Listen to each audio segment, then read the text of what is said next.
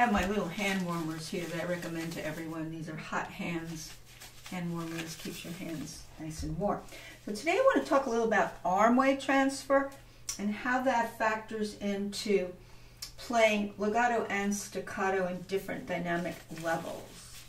And you know, there's different kinds of staccato, but I'm going to boil it down to very fundamental, basic staccato, and I'll show you what I do for so-called different kinds of staccato. One thing you want to do for weight transfer, this really helps, is if you take both your arms and you do this little push-ups, upper push-ups. This would be upper body push-up. And the only way you could feel your upper body is if you don't hold on to your arms and pull them that way, or you not tight here, because you want to feel the whole arm as an uninterrupted network of energy that is just doing a push-up. Now you don't want to pull your shoulders up. You're relaxing basically from your hands to your wrists, through your elbows to the shoulders, which are not, they're all relaxed. The shoulders are not going to be pulled up. You know, you got to be careful with the shoulders. Now, right now, I would say I have maximum arm weight into my hands. Maximum. Now, if I want less arm weight, I'm going to think that I'm lighter coming down the shoulders to the elbows to the wrists. I'm just going to think lighter. Now, I could easily do that. I'm just not as heavy doing this. It's not a full-fledged upper body push-up anymore, but it's just, you know, half weight. Now, the other thing you could practice doing is take a scarf and hold it up as a sling and make believe this is, you know, the sling. I'm hanging off the sling. You want to make sure you let go of everything and let your arm drop. That shows you that you're not holding on basically to any part of your arm. You have your wrists hanging off your arms. Your arms are relaxed. It's just dead weight arms, and you let that go. Now you could take a sling with a scarf, and you can do that for yourself, each hand, and make sure, you know, when you let go of the sling and you pull it apart, that you're not like holding your hand there, but it's just, and your arm is just falling down. Now that's very important. That just sort of like you're a Muppet. It's like you're a marionette. You're just hanging there. That's so important. So now, if we talk about applying that arm weight, the first arm weight, the very maximum arm weight, which was this upper body push-up, and I take a simple scale, and I say the simple scale would be F sharp major because it's a pattern scale, and I do some clustering, such as blocking out the triple blacks to the doubles, to the triples, to the doubles. That's symmetrical fingering, 4, 3, 2, 2, 3, 4 for the triple blacks, 3, 2, 2, 3 for the double, and the thumbs will be B and E sharp. I can lean right into those black notes with my complete arm weight. Just lean, make the thumbs lighter. Just push. Complete arm weight into that. So I want that sensation of this. I'm doing it now. I'm doing a little upper body push-ups on the blacks. That's the most important. That tells me, you know, I'm not pulling back. I'm just letting the whole arm with the relaxed shoulders, dead weight, go right into those keys. And that's very important. Then I can do things like this. I can take that cluster and roll over it like this with the same arm weight, as if I have it, and now I'm unraveling it. So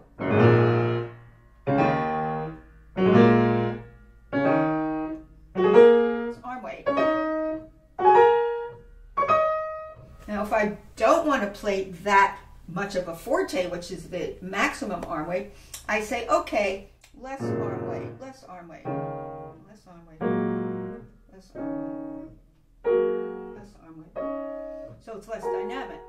Now, make sure you're not stiffening up your wrist. It looks like my wrist is stiff, but it is not. When I do this, there's still some pliancy. You have to have some pliancy. Okay? I'm just showing you. Pliancy is there. You're not going down here, you're not going up here, but you're playing with the basic types of arm weight, lifting off maybe half weight and then maximum, as I showed you when I did the little upper body push-up.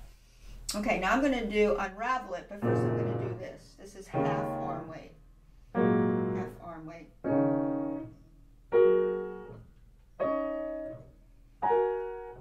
center my fingers on these two. Now remember, hanging hand is a hanging hand. It's nothing like a cubed hand. It's a hanging hand. Okay, now I'm going to unravel that with the half weight. I get this. Stay close. And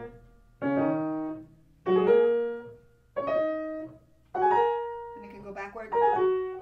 Remember, hanging hands. You always test that you have hanging hands. You're not tightening your hand. And you can do something like this. Maximum weight, lightweight. Maximum weight, lightweight. Maximum weight, lightweight. Push. Light. Push. Light. Push. Light. Push. You can do this too. You can do a little push-up. Here we go. Just to check. Light. Essentially, the fingers aren't playing the forte. You're channeling the arm weight down into pliant wrists, relaxed elbows, relaxed arms, into the last part of the network, which is the fingers. The fingers know how they're centered over these clusters. You already know that from blocks. And now you're going to deliver that arm weight down into your hand, and your hand has already felt the blocks and where you were centered. So, roll into that. This is a lot of arm weight now. Now I'm going to go to staccato. Snip that arm weight. Snip your fingers.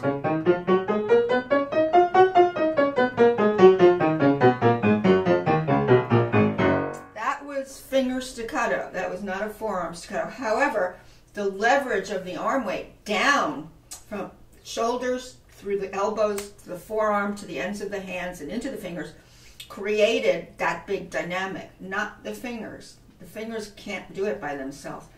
Now if I want to play softly, I lift the arm weight in the finger staccato.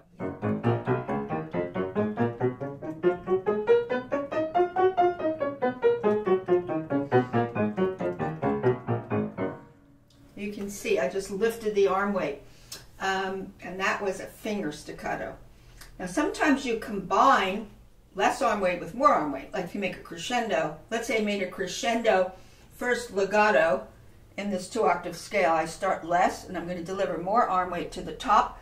As I come down, I'm going to lift the arm weight. So I start less because I want to roll into the substance of the scale, to the body of it. Do a crescendo.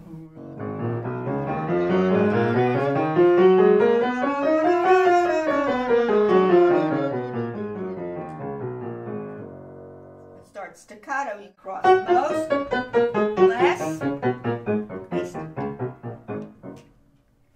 and the microphone on the left. But that's the general idea. Now you might have pieces where you need that changed arm weight in a particular phrase, and I'm thinking of Bergmüller's arabesque, where it has a crescendo and measure. Starts out with leggero, light, the first 2 measures, and then the next 2 are a gradual crescendo. The left hand is doing this. It's where I probably would use my wrist. This forward is a wrist roll forward, a forward wrist roll. Da -da -da -da. Less arm weight. Da -da -da -da. A little bit more. Da -da -da -da. Most. Ya -da -da -da. Da -da -da -da. Ya -da -da -da. That's an example of combining less arm weight to more arm weight, but sculpting with the wrist. So it's not so straightforward. It's just, okay, I have more arm weight. Okay, I have half arm weight. I have a quarter arm weight. You still have to sculpt your lines. Now with staccato, we can do the same thing. Here's what we do with staccato. We keep the arm weight across our fingers, but we're going to snip the legato that had the maximum arm weight. The ends of my fingers is the variable in the staccato. The arm weight is still there when I do my maximum arm weight. My wrists are still pliant, but the ends of my fingers are snipping off the legato. I'll do it slow.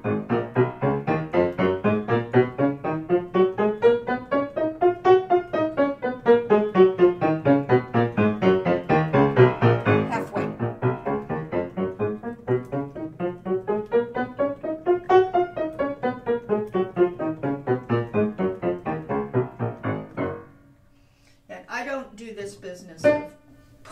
from the note. Because if you start doing this kind of thing, you're going to come away from the piano and lose the centering of your hand. Because we know the centering of our hand on these was well placed doubles and triple blacks. They have to be well placed, of course, so that this sweeping motion toward yourself does not work. But this works better. The little taps of your fingers. Tap, tap, tap, tap, tap, tap, tap, tap, tap, tap, tap, tap, tap, tap, tap. Halfway.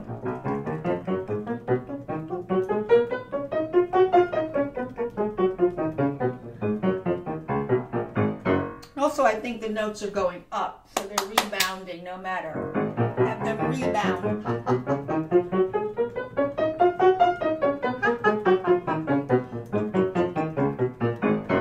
Now, some people say, well, what about forearm staccato? The forearm staccato would be delivered more like this.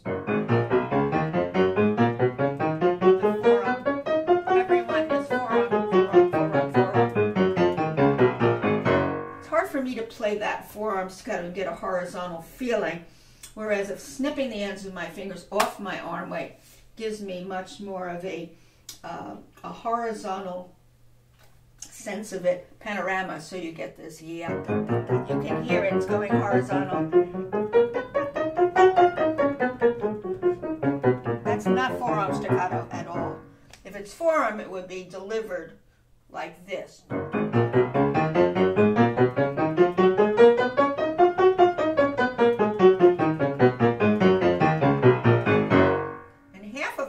Staccato's lighter arms, and I'm delivering it this way. The forearm, like I have a paddle in my hand. The paddle's going like this from the forearm. I'm bouncing a ball with a paddle that way.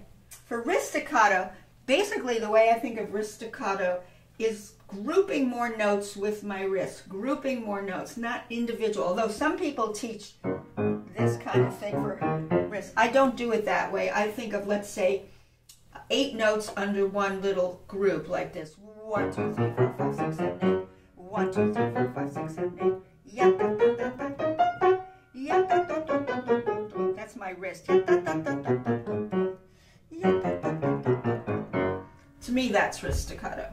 And it gives you a nice sort of groupings of notes that you might want to do. It really comes in handy when you're especially playing Chopin and you do want some detached notes, but you want to get them nicely contoured. You might group more with a wrist type of detachment. Might not be that clipped for Chopin.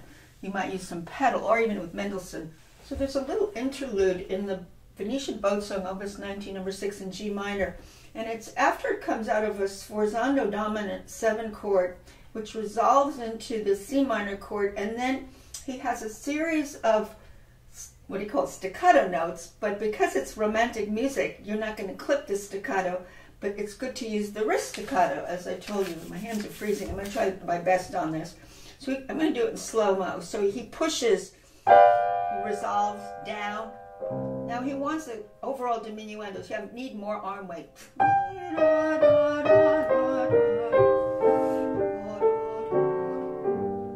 You see how I did that?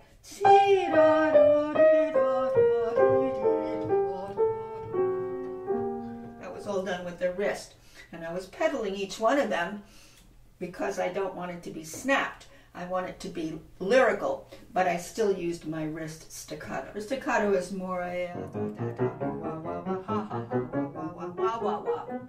it's more wah-wahs. As verses, finger staccato.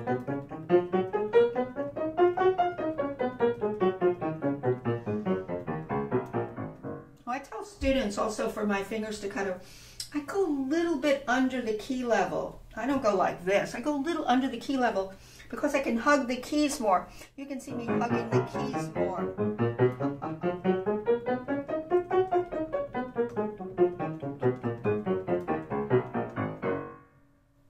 Forearm staccato, I'm not going to do that. I'm going to be a little above it because I need the forearm to come straight at me.